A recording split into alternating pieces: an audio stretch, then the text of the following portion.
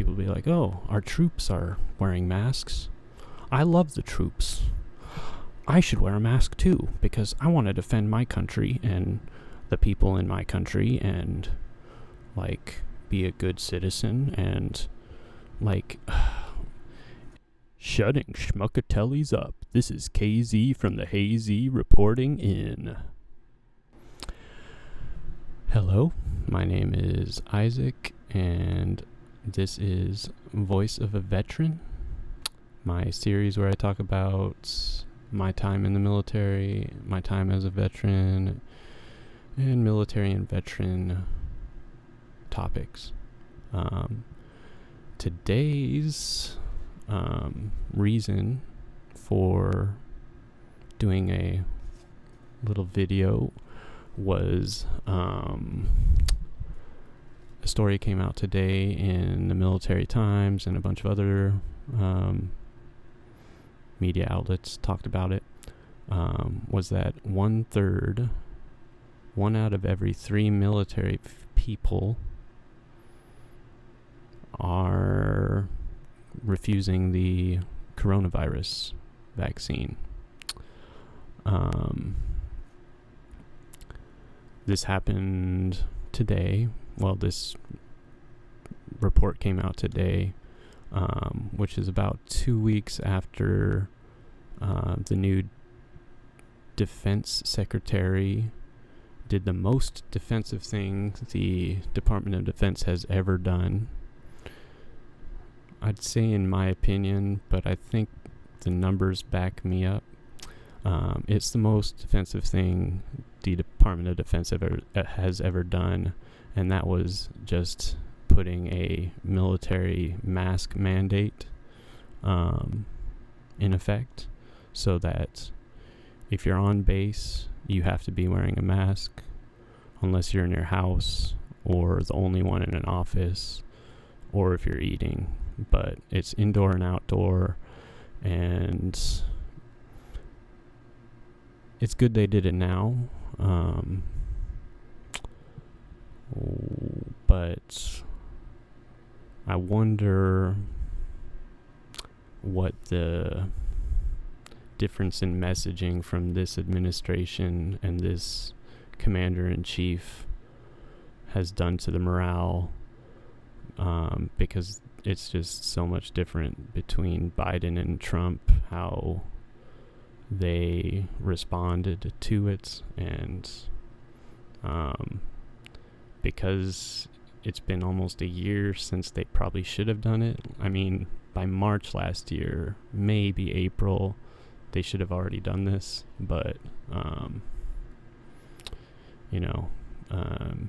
politics and science denial and not wanting to deal with it, like, it's just, if they would have done this last March, hundreds of thousands of Americans would be alive right now, because we all know how much troop worship there is in this country, and if the military and the Department of Defense and the whole government really, but especially the military, if the military would have put the mask mandate in effect last March, easily we would have been hundreds of thousands of people less dying, because people be like, oh, our troops are wearing masks.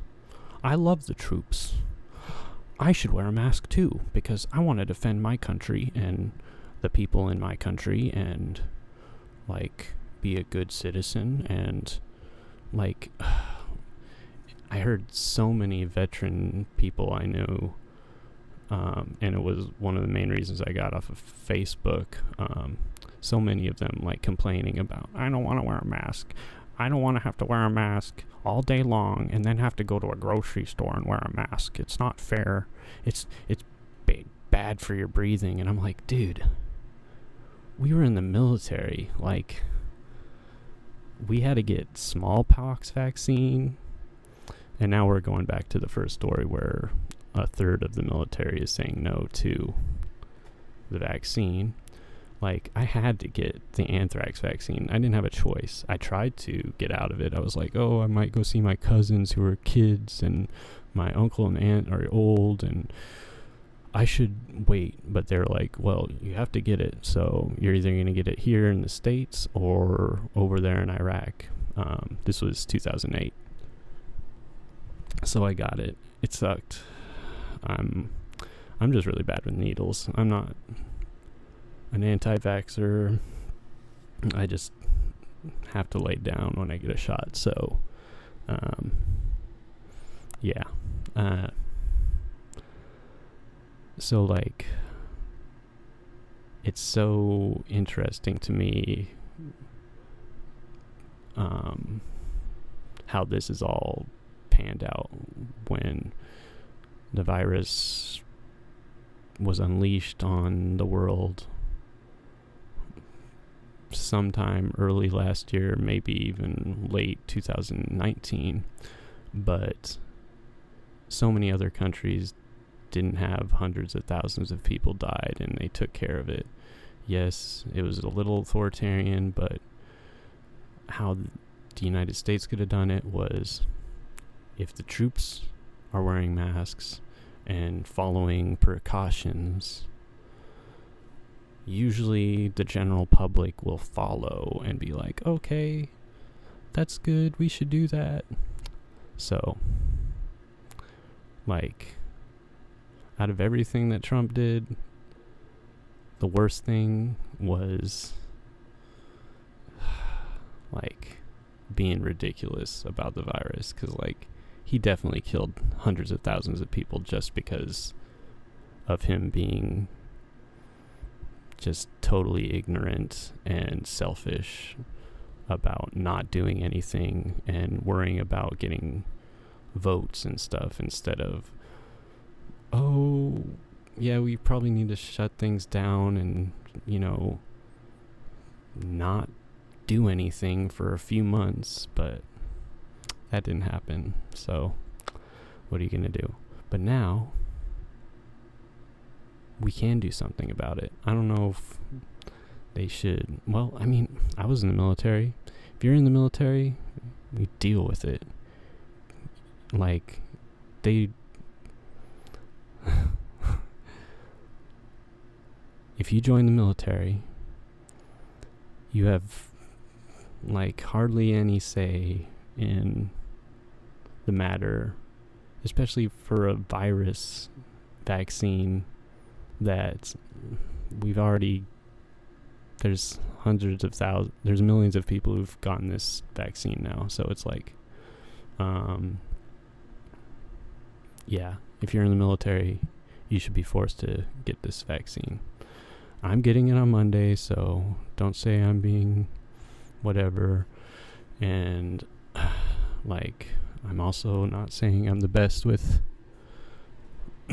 or I'm not saying I have been the best with masks, but I'm going to start wearing the double thing where I've got this one, I got that at Costco, and then I have this one that I'll put in front of it. And guess what? All you veterans who are complaining about wearing a mask, like, we dealt with so much worse. Y'all are being ridiculously wussy. And remember, like, the gas chamber where you had to wear the mask and then take it off your face and then put it back on and, you know, run after that or whatever? You know, we can deal with wearing a mask. We can be that good example of listening to the experts and just doing something that's not going to kill you, because it's not for you, it's for other people, and making sure they don't catch whatever's coming out of your dirty ass mouth. So, and especially if you're a veteran, you already had so many shots, you'll be fine. And if you won't be, I mean, that sucks, but shit, there's one-offs of everything. So basically the ending gist of this is, please wear a mask. It's not that hard. I'm putting it on as I break my front door now. So, like, and I'm going to wear 2 now, so. And I'm obviously not always going to remember, and we're all not perfect, but we can try, and we can deal with people saying, hey, can you like put it over your nose because I don't want to catch this. I went to Iraq twice, all right? I do not want to catch this because I breathed in like a lot of trash fire, because one of my jobs was to drive a Humvee either in front of or behind the trash trucks that we threw everything in and burnt everything off base with jet fuel, which I sat 200 yards away from once or twice a week for 6 months straight. So my lungs,